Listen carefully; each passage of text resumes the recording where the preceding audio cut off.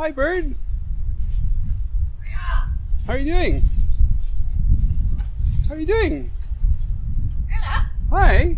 Do you know where Jill lives? Where's Jill? See you later. Hi. Oh, hey. Hi. Where's your bike?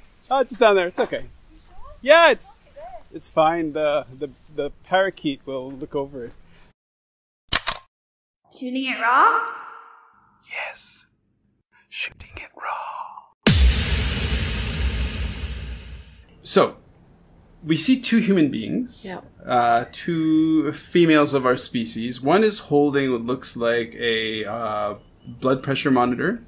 Actually, there are three people. So one person is holding what seems to be a metallic sort of portal into some cages. And then the farthest person away, we don't see her face. It looks like female hands, is pushing a syringe, like a thick syringe of liquid. Looks like food that the snout of a bear is licking at behind bars. The rest of the image is all metal, so it's metal gray, except for the portal into this cage has been painted red, which on an aesthetic level is kind of like, okay, it's a funny choice. What am I looking at? Because this looks like a bear behind a cage. It looks very grim. It's fluorescent lighting. It looks like it's a warehouse of some sort of industrial building. So it doesn't look very soft. Right. So what is this? It is a miracle. What you're looking at is a miracle. You are looking at Sarah and Kelly, our vet manager, senior manager, and our vet nurse, who are taking blood pressure of a fully conscious bear in his den. And so the bear is Joey. Oh, okay. And this is training, and this is trust at its most heightened level, to show that a bear that has previously been caged, been compromised, been hurt in the past is now at the stage, at the level to which he is totally entrusting his arm to put into a sleeve, a blood pressure sleeve, okay, to be able to feel that pressure on his arm, not know what it's all about, but just to be so trusting of those girls that he allows it to happen. And enough to eat. And enough to, of course, it's all about positive reinforcement. For sure. So you can see Sarah, who's got huge syringes full of yogurt and condensed milk and yummy things. Nice. That is totally distracting him. Right. But, there's no question. He can feel the cuff because, we've all had blood pressure taken. Sure. It's quite tight, right? Sure.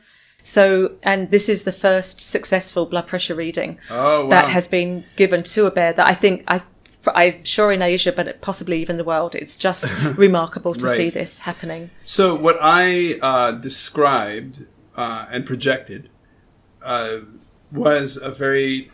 it's interesting when you think about it, that we've got these... are they wearing the... Well, you're looking at a clinical environment there. Clinical setting, So it's not, this is a den. We've got to keep bears safe from people. Sure. And we've got to keep people safe from bears. So, they have to have dens that are made of steel, reinforced steel, And it's actually an image of hope. Yeah. As opposed to what I was, I was projecting. But luckily you're here to decode the image. Yeah. Because it's as you say, it's so positive. Well, Joey is loving it. Yeah.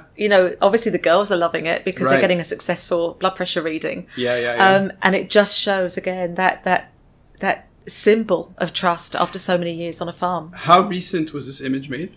Just a few weeks ago. Amazing. Yeah. Yeah. And, there are other trials that are going on. So, taking blood from a fully conscious bear as well. Okay. You imagine being punctured in your arm. For your first time, Exactly. Just, and not moving that arm. I promise you, the bears are not even twitching. They're just so focused on the positive side of the food that they're getting. Yeah. And the trust between them and their carers, that they don't care what's going on at the other end. So even things like nail trimming. So to avoid an anaesthetic, if a nail is growing particularly long and is at risk of growing over and puncturing the pad, our team can go in there, do exactly the same process, distract the bear with something yummy, and then cut the claws as well. So. Wow. Which is such an unnatural notion for a wild animal. Right. Right? Because the risk or the sort of the danger of somebody listening or watching or whatever is to think, oh, it's like a dog. So, you trim the nails and everything. Right, These are wild animals. Yeah.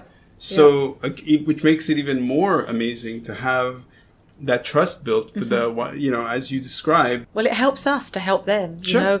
even having the monthly bear checks, so to get them to come to the front of the dens and stand so that, for food, so that, one of the vet can be standing there with a torch and can be looking at everything from eyes to mouth to abdomens, where you often see maybe even the first signs of liver cancer, example, from masses or swellings in the abdomen, and everything in between, that you can do a full body check while the bear is standing in front of you. And of course we have health checks every couple of years on every single bear as well. So where we anaesthetize them and bring them into surgery. But but this is a great way of, if you've got a bear that you're worried about, with hypertension or something, taking their blood pressure consciously saves on anaesthetic and is just a terrific outcome, because you can just get their BP. Sure.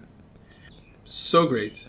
So I know that these wins, these achievements are hard won because you just told me, but also because it's part of the stuff of conservation, is that you recognize that the world needs to move over to a whole new reality, so that we can protect these animals, sometimes leave them alone, let alone get involved with them.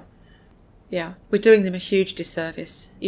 Bears by taking their bile, rhinos by taking their horn, tigers by taking their bones. Sure. We are doing them a huge disservice, and I think our footprint now is just so heavy on this earth that we're this is dangerous territory now. Because we obviously need them as part of the ecosystem.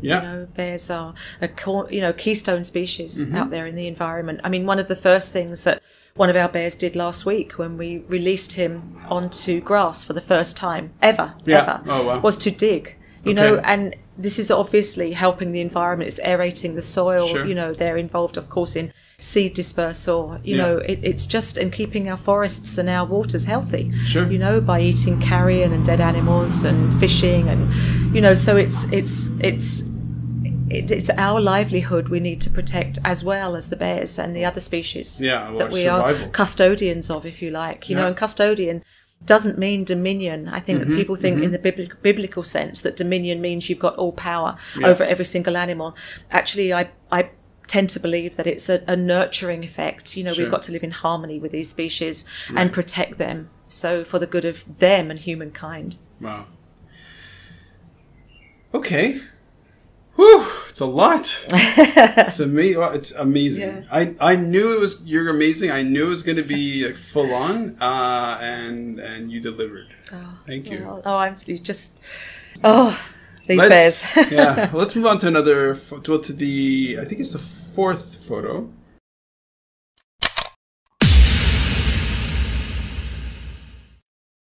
So, is life really a gift? Really? Can you make every second count? That's the whole point of the podcast. So if you like what you've seen and you're inspired, because that really is my mission, then please give it a like, subscribe, and share. Shooting it raw? Yes. Shooting it raw.